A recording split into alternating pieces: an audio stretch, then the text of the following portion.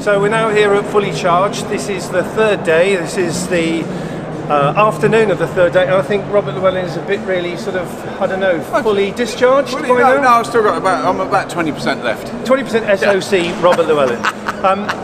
Rob, this is an extraordinary gathering of people, and for all the people that come here, you mentioned the friendliness, the exchanges of views, the kind of potential joint ventures with companies, you know, it's commercial as well as, you know, personal sort of journeys and things.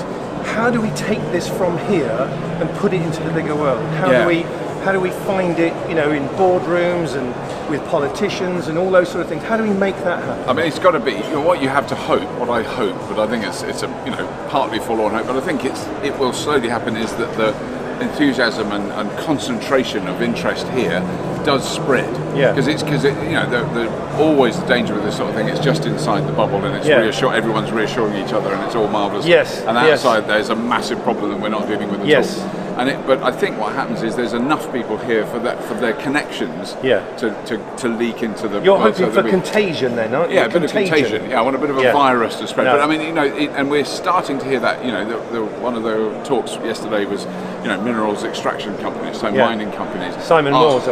And they're now saying in their boardrooms and at their annual conferences, we've got to do something about this. We've got to be seen as ethically trading, and there's going to be the same thing we had with greenwash and all that. But the conversation is starting to make an impact into the wider world, and that's the really important thing. Well, the important thing for me that I think is happening is that younger people now have hugely equip themselves with a sense and a perspective of the future in terms of what's going on.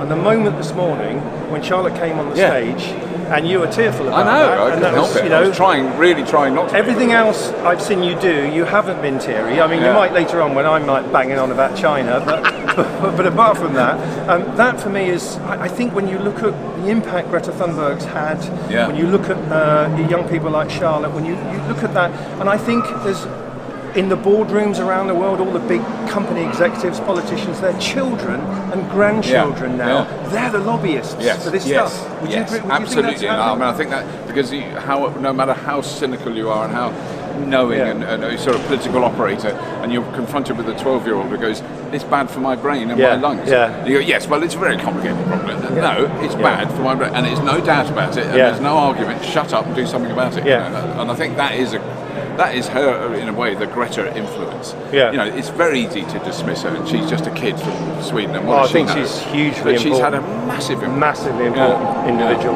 Right, we better go. We better go and do stuff. Some good. Thank you very much. We'll talk to you again.